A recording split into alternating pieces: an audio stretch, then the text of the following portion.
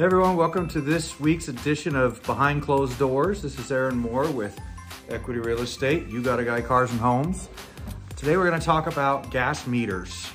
So I had a listing that during inspection it came up that there was a noticeable gas smell from the gas meter, and they said they wanted it repaired. Is it your responsibility as the seller or the owner of the home to pay for that? And do you have to call a plumber? Who knows? And because plumbers handle those types of things a lot of times. Well, I'll be here to tell you what to do. And another thing to keep in mind is for them to turn the gas on, you need to have someone at the property, and just something that you guys should know about. So gas meters, check.